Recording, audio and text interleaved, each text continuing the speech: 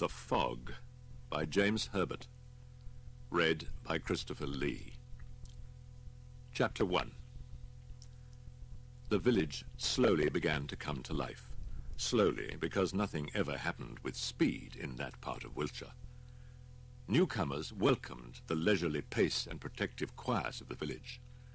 The occasional tourist, delighted in its weathered charm, then moved on, a little afraid of the boredom it might bring. Jessie opened her grocery shop at precisely 8:30, as she had been doing for the past 20 years. Even when Tom, her late husband, had died, the shop had still been opened on the dot of 8:30. Her first customer was Mrs. Thackeray, who had been a great comfort since Tom had died and never missed her morning cup of tea with Jessie. She waved to Mr. Papworth, the butcher across the street, who was sweeping the pavement. Man, Mr. Papworth, much nicer since his wife had left him after 6 years of marriage, and she hadn't been his sort anyway. Much too young for him, too flighty. Still, all that was in the past. They were becoming more frequent, and the whole village knew that the butcher's and grocery shop would eventually become a combined family business. There was no rush. Things would take their course. "Good morning, Mrs. Bundock," said two young voices in unison. She smiled down at little Freddie Gravies and his small sister Clara. "I'm surprised to see you two today. Saturday's usually your pocket money day, isn't it?" "Yes, but we polished all Daddy's boots yesterday, so he gave us a spade," was Freddie's reply. Their father was a policeman who adored his two children but dealt with them strictly. "Well, what are you going to buy?" Jessie asked, knowing that they couldn't have much to spend. Clara pointed to the penny chews, and Freddie nodded in agreement. "3 each, please," he said. "Well now, penny chews are cheaper on Mondays. You get 4 each for 6p today." They beamed up at her as she took out the sweets. "Thank you," said Clara as she put them in her pocket. Freddie gave Jessie the money, and they ran from the shop, Freddie clutching Clara's hand. "Morning, Jessie." It was the postman. "Hello, Tom. Something for me?" "Airmail. Suspect it's from your boy," he replied, handing her the blue and red envelope. "Been in the army nearly a year now, hasn't he?" She nodded a little sadly as she began to read the letter. "Oh, well, Jessie, a young boy like Andy couldn't stay cooped up in a village like this all his life, could he? Having the time of his life now, I reckon." "Yes, I suppose you're right, but I do miss him. He was a good boy." The postman shrugged his shoulders. "Well, must be off, Jessie." "Yes, bye, Tom." A smile spread across her face as she went on reading. Andy's natural boisterousness shone through the written words. She felt giddy and lurched against the counter, alarmed at the strange stomach-rising feeling. Then she heard a deep rumbling noise from below, under her feet, and the floor began to quiver. The rumbling grew louder, deeper. Now the whole shop seemed to be moving. The large glass window cracked and then fell in. Shelves collapsed. The noise became deafening. Jessie screamed.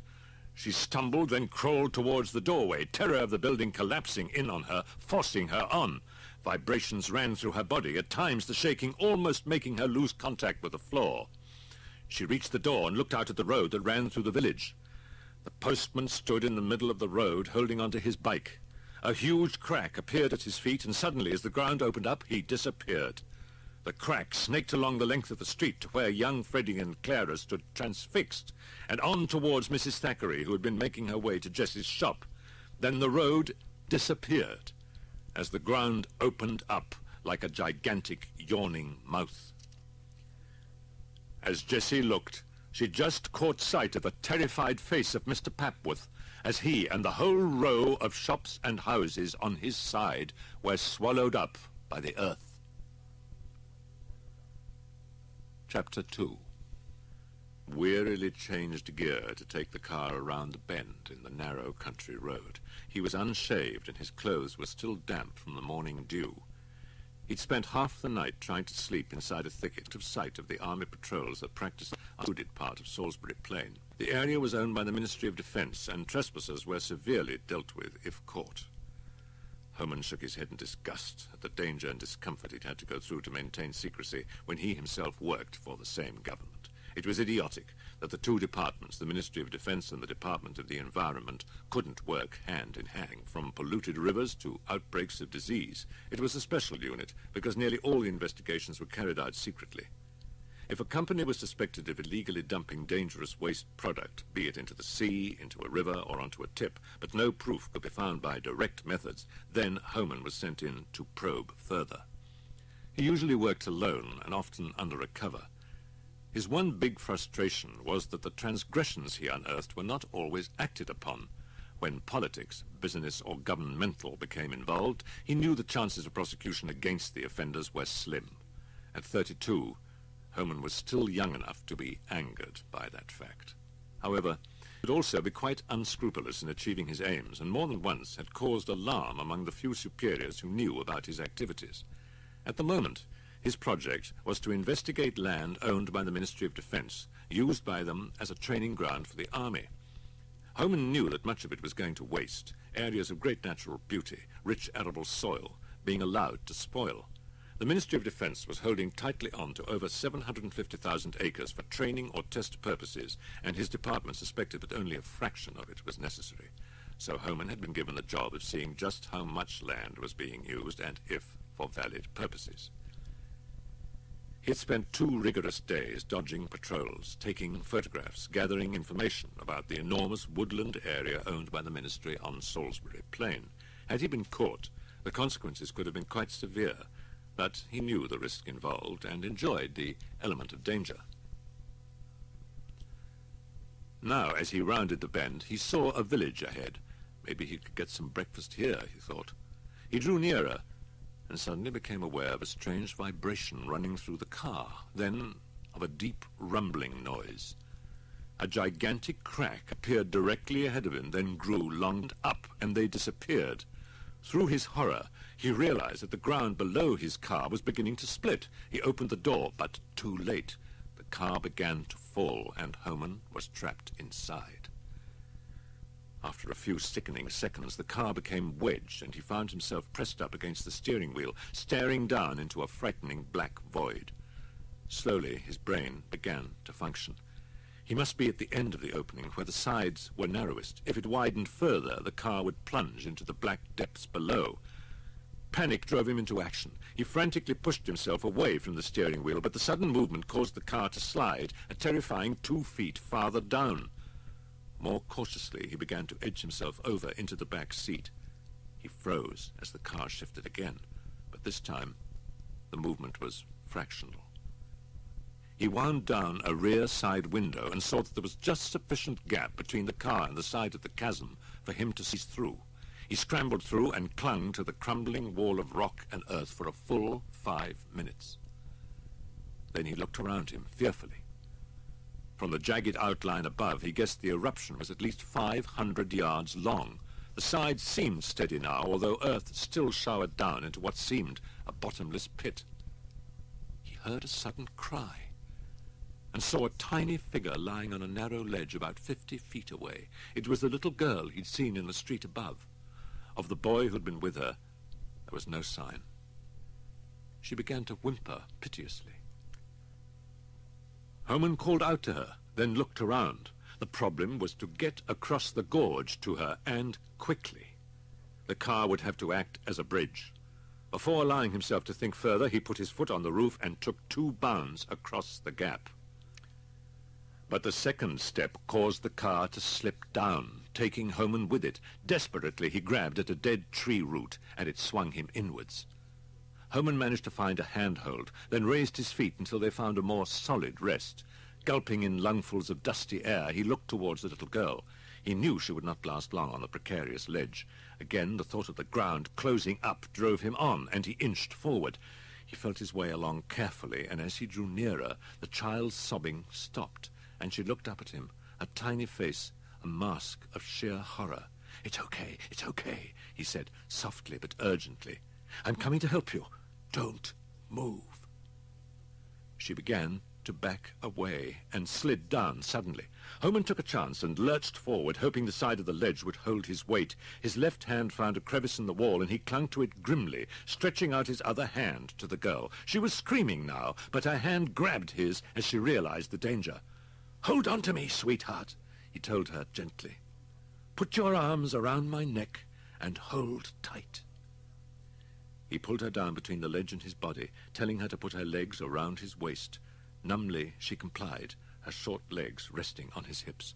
"Now don't let go and everything will be fine," he whispered, easing himself back along the crack to the more solid outcrop of rock. He sank to his knees, still holding the child close, exhausted. After a few minutes, he began to wonder at what had happened, what had caused it. It certainly wasn't any gas mains explosion, not with this devastation. The hole was too deep, too long. No, it must have been an earth tremor. But why? Had the nearby military installation been testing some underground explosives? Well, probably it had nothing to do with them. It was more likely to be a freak of nature, a disturbance below that had been building up for centuries. But still, the doubt lingered. Just then, Homan noticed a yellowish mist slowly rising in a sluggish, swirling motion. As it covered the girl's head, she started to cough. Then the mist reached his nostrils. It had a slightly acidy smell to it, unpleasant, but not choking. It was above his head now, and he found it difficult to see through. It was like a fog. His horror grew. Somehow it seemed evil and sinister. He didn't know why, but it filled him with a sense of foreboding. "Help! Is there anybody up there? Can anyone hear me?" There was no answer. The child burst into tears again, burying her head into his shoulder. Moving her around to his back, he began to climb. The people above heard the cry for help. They gained new heart at the sound of a voice, a chance to react against the tragedy. The policeman, whose children were thought to have been lost in the eruption, was lowered over the edge of the crack. When he emerged 5 minutes later, he held a small, unconscious girl in his arms. He laid her on the ground, then dashed back to the hole and was lowered again. This time he brought up a man covered from head to foot with dust and dirt, a man who gibbered and screamed, a man who had to be restrained by 4 others from running back and throwing himself into the black depths, a man who was insane. The villagers watched the mist rising from the hole to form a heavy yellowish cloud. Then the winds blew it away, moving it in a huge, almost solid-looking mass across the sky, away from the ruined village. Chapter 3. The Reverend Martin Hurdle trudged across the fields, his thoughts on the peaceful little village that had virtually been demolished by the freak earthquake. It had been the main story in the newspapers all that week. He shrugged his shoulders helplessly. He usually enjoyed his early Sunday morning walk across the fields, planning his sermon, but he supposed the tragedy of the eruption still bore heavily on him. He'd driven to the village to try to help, to administer the last rites to the dying, to comfort the injured. He looked up from the ground abruptly, realizing he'd walked into a mist. It had a yellowish tinge to it and was suddenly very thick as it swept over him. Strange smell, too. Goodness, he thought, better retrace my steps and get clear of this. He walked back in the direction he'd come, for some reason becoming nervous as his steps didn't bring him clear of the dense mist. No, it wasn't a mist, he thought. It was fog, as bad as some of the old London pea soupers. Goodness, he muttered aloud, I'm lost. What was that? His heart pounded as a dark, nebulous shape approached him, followed by another. Then he laughed. He had walked into a herd of cows. It took him a full 5 minutes to recover his wits, frightened by a herd of cows. He'd certainly learned a lesson today. The unknown was always more fearful than the reality. It took him another 20 minutes to find his way clear of the fog. The man crouched low in the bushes when he heard a rustle of leaves to his left. human or animal. Tom Abbott had to be careful. If he was caught poaching on Colonel Meredith's land again, he'd be in serious trouble. Last time the colonel had spotted him hiding in the bushes, and he used his thick walking stick to beat him about the head and shoulders. The poacher crept forward again, still cursing the landowner in his mind, peering into the bushes ahead. He froze. Yes, there was something there, and not a man. Another pheasant, I'll warrant, Tom told himself. He kept perfectly still, not wanting to frighten it away, to let it come out in its own time. He crouched there for a full 10 minutes before he became aware of a solid blanket of fog almost on top of him. Soon he was completely enveloped in it. Then he heard the sound of something scampering away. He cursed aloud and stood up. Ah, well, one was better than nothing. He walked back through the fog. He knew the area so well, he could find his way back blindfold. The Sunday morning service began as normal, pleasurable to some, boring others, but today, because of the tragedy, meaningful for most. A few people near the front noticed the vicar occasionally put his hand to his forehead, as though he were tired or had a headache, but the service continued smoothly enough until the sermon. Then the Reverend Martin Hurdle, vicar of St. Augustine's for 18 years, lifted his cassock and exposed himself to his congregation. "Now, where have all those blessed cows got to?" George Ross, a farmer, asked himself aloud. He stood looking around, then his mouth dropped open at the sight of the fog at the other end of his field. "Well, I'll be! Never noticed that." He began to walk towards the murky cloud and grinned as he saw the cows emerging from it. "Trust you!" he shouted at them. "Stupid bloody creatures!" Funny having a fog down here, he pondered. Too heavy to be a mist. All this blooming pollution. The cows were up to him now, and the leaders passed him. Then suddenly they all stopped and turned towards him, watching.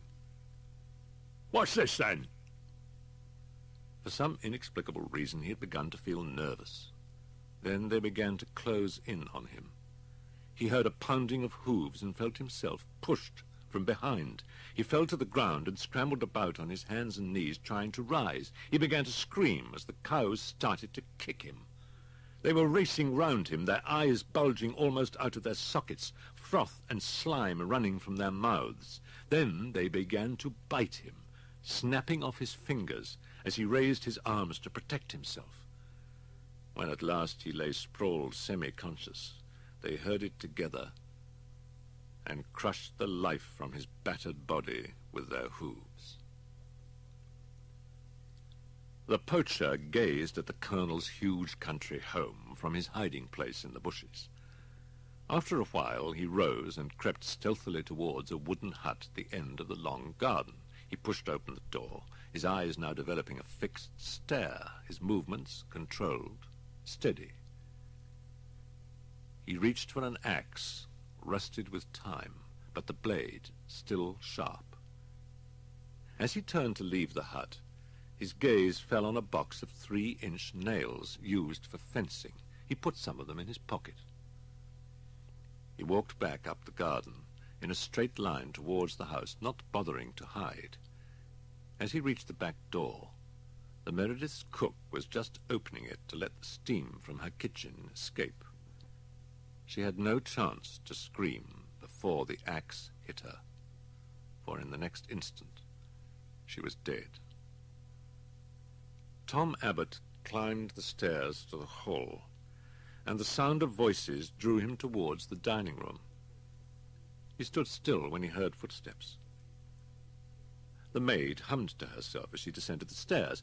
"Put the kettle on, Mrs. Peabody," she called out as she approached the kitchen door. Discovering the kitchen empty, she looked around curiously. She walked to the open door and a scream broke from her lips as she saw the cook's body lying there just outside the doorway, its skull cleaved open to the bridge of the nose. As she collapsed, the maid's brain just registered the other scream, the scream from upstairs that pierced the still air. When she regained consciousness, she ran to the dining room, trying to call out. There, she stopped short at the sight confronting her. Her mistress lay sprawled on the floor in a pool of blood, and the colonel lay spread-eagled on the huge dining table, long nails through the palms of his hands and the flesh of his ankles to pin him there. A man stood over him, an axe dripping with blood in his hands. The maid was unable to move with the horror of it. She saw the man raise the axe above his head and bring it down with all his strength, severing a hand. By the time he'd cut off the other hand, the colonel was unconscious. By the time he'd hacked off both feet, the colonel was dead. The maid finally began to scream when the man with the axe turned his head and looked at her. Chapter 4. Hello, John. John Homan smiled up at the girl. Hello, Casey. He was sitting on the steps of the hospital, unwilling to wait inside. He found hospitals depressing. They said you'd need at least another couple of weeks. She sat next to him on the steps. No, I'm all right now. Any longer in there and I'd have gone mad again. She flinched at the words, remembering how he had been the first time she'd visited. He hadn't been the man she knew and loved. He was an animal, a foul-mouthed, raging animal tied to a bed. Casey had left in a daze, tears blurring her vision. Casey's wretchedness had increased that evening when she visited Homan again. The doctor felt that she should know about the young child rescued with him who had died that afternoon without ever coming out of the unusual coma she'd been in since the eruption. They now thought that she had been affected by gas released from below the ground. It was possible that Homan also had been affected, and this in some strange way was the cause of his madness. The next few days would tell if the brain damage was permanent or would pass, or if the effects were fatal. She hardly slept that night. She had known Herman for nearly a year now, and was becoming aware that she would be lost without him. But when she returned to the hospital in the morning, dread in her heart, Herman was completely sane, weak, ashen-faced, but totally sane. And 1 week later, he was ready to go home. Now, sitting beside him, Casey took Homan's hand and asked, "Are you sure it's all right for you to leave the hospital so soon?" "Oh, they wanted me to stay, but I've had enough. Yesterday, Spires came down to interrogate me." Spires was Homan's immediate boss at his ministry. "What did he want to know?" asked Casey. "Whether I'd completed my weekend's assignment."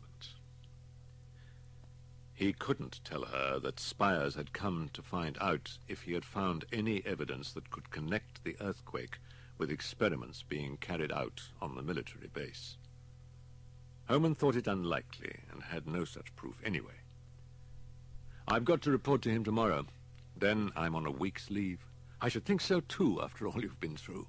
"Yes, but honestly, I feel fine now. Now, come on, let's leave before I go out of my mind again." He laughed at her frown. It was just before Way Hill that they ran into the fog again. "Strange," said Homan, stopping the car. "Is it smoke or just a mist?" "Oh, it's too heavy for mist," replied Casey. "It's fog. It's creepy." They both jumped as a school bus sped past them, heading towards Way Hill. "Bloody fool," muttered Homan. "He's heading right into it." They watched as it was swallowed up by the fog. They suddenly realized the fog had crept much nearer to them. "Christ, it moved fast," said Homan. "Come on, then, it'll be okay if I take it easy."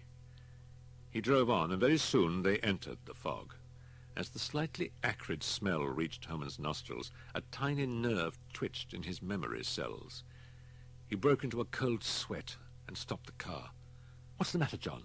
Casey asked, alarmed. Why, I don't know. The fog, it seems familiar. John, the papers said a cloud of dust or smoke came from the eruption. They thought it had been caused by a blast beneath the ground. Perhaps this is it. Maybe it is, but let's try and get clear. He edged the car forward, peering ahead into the gloom. They'd made 100 yards, slow progress, when they came upon the school bus lying half in a ditch. Homan climbed out of the car, telling Casey to remain inside. The slight but distinct odour of the fog disturbed him again as he closed the car door behind him. "Is anyone hurt?" he asked the spectral shape of the man he assumed was the boy's master. "I'm afraid our driver suffered a nasty blow on the head," said the teacher. "Well, let's have a look at him," said Herbert. "Maybe I can help." They walked to the front of the coach, where they found the driver sitting on the grass. Some boys stood around him, watching curiously. "Now, Mr. Hodges, how are we feeling?" asked the teacher. "Bloody awful," came the muffled reply. The boys tittered, and the teacher ordered them to go to the back of the coach and stay out of the road. Homan looked carefully at the gash on the driver's head. He turned to the teacher. "I don't think it's serious, but we'll take him to a doctor and inform the police at the same time. They'll arrange other transport for the boys. Are any of them hurt?" "No, they're all right, thank you."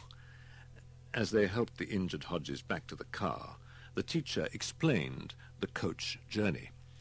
"We're from Redbrook House, a private boarding school in Andover. We're on our way back from a nature ramble on the plain, you know. I cannot imagine where this fog came from." Homan cast an anxious eye around him. The fog seemed as dense as ever. As they approached the car, Casey opened her door. "Don't get out!" he shouted. He opened the door on his side and helped the injured man to climb into the back. And then he turned to the teacher. "If I were you, I'd get all those boys back into the coach and keep the doors and windows closed. I'll get someone back to you as soon as possible, so just sit tight." As Homan cautiously moved off, he still wasn't quite sure why he was so uneasy about the fog. The doctors had said his breakdown could have been caused in some way by released gas from the cracked earth, and that smell had seemed familiar somehow. He slowed to crawling pace as the fog became thicker. "John, what's that? I thought I saw something white shining through the fog, but it vanished almost immediately," said Casey. Their passenger suddenly said, "Nice peaceful summer we had, I don't think. Bloody earthquake of all things, here in Wiltshire." He groaned in pain, and then his voice rose. "And then yesterday, do you hear about the axe murders? Happened fairly near the earthquake village and all. Colonel something or other murdered with his wife and all his staff, cook and a maid. Done him with an axe, and the bloke what done it chopped at his own wrists until he bled to death." Hodges groaned again. "How much further?" For another slow 15 minutes they were immersed in the dense fog, and then suddenly they were clear. Homan picked up some speed. The village police station was soon reached. The police sergeant couldn't quite understand Homan's anxiety when he learned that none of the boys was seriously hurt, and he was almost disbelieving about the fog. Nevertheless, he said he would send one of his men out there right away. When Homan left the police station, he had a faint feeling of dissatisfaction. Now that he was in the bright sunshine, the fog seemed unreal, as though it had never really happened. Was his mind still a bit disturbed? Did he really think this fog had something to do with his own recent illness? Homan shrugged off his thoughts and drove the still grumbling Hodges to the doctor's surgery. There they left him, and then drove on to London. Chapter 5. A few hours later, they reached Homan's flat in St. John's Wood Road. Casey made him a coffee while he slumped in a chair. "How do you feel now, John?" she asked gently. "Oh, a little tired, that's all. Post-hospital depression, I think it's called." After a pause, she said, "I discovered a lot of things about myself when you were in hospital, John. The most important being that I love you more than I could have imagined possible." He leaned closer to her, taking her face in his hands, saying nothing.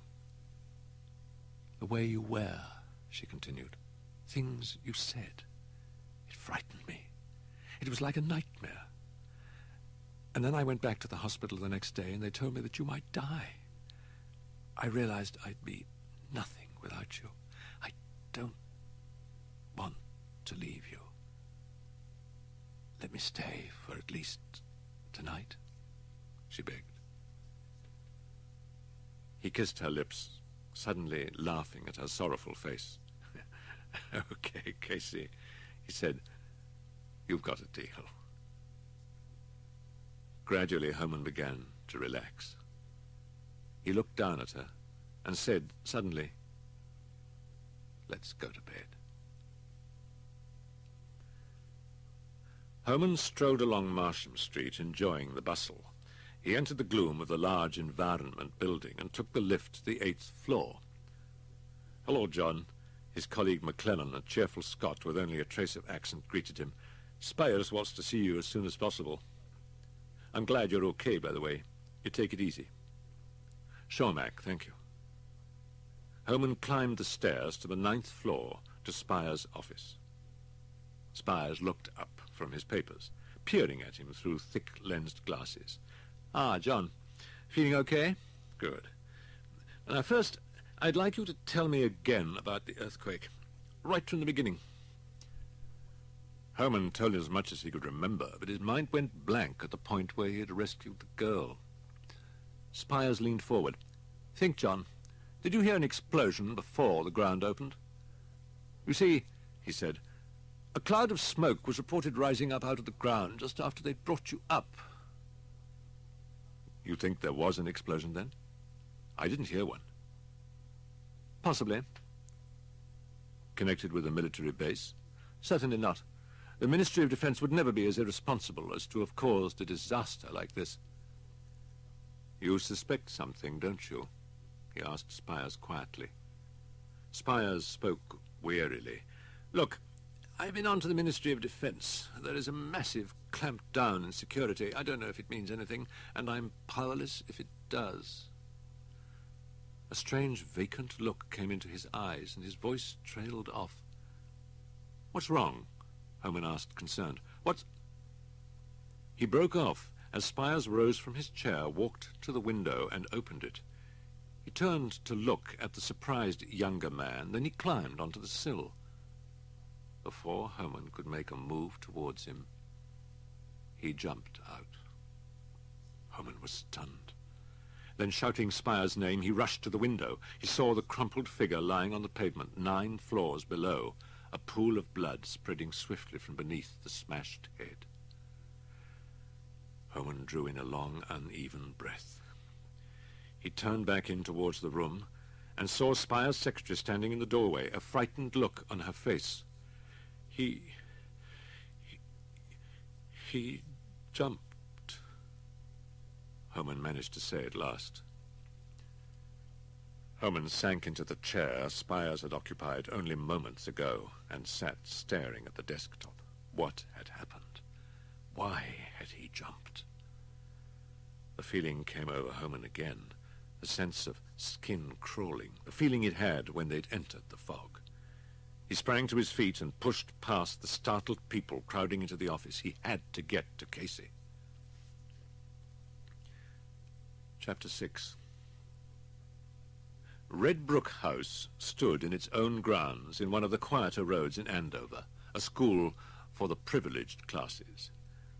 5 years before, the headmaster, Hayward, had taken on a deputy headmaster in hope of breathing new life into the school. Mr. Summers came highly recommended by one of the governing committee's members. He'd been a captain in the army during World War II and had lost an arm in the course of it. Although Hayward was disappointed by his assistant's narrow-minded educational theories, he had to admit that the man was generally very competent. But his constant carping was becoming increasingly irritating. Summers had turned the business of the crashed coach into a major issue, demanding Hodges' instant dismissal. When Hayward had confronted the wretched-looking driver, who acted as janitor, gardener, and performed countless other tasks around the school, he had admitted it was his fault, but had gone on in a surly tone to imply certain notions about the deputy head. It was because of these implications that Hayward had decided to sack Hodges, not because of the misadventure in the fog. As for Summers, Hayward would certainly keep an eye on him. It was such a pity he had to get rid of Hodges, thought Hayward with a sigh, but good teachers were harder to replace than odd jobs.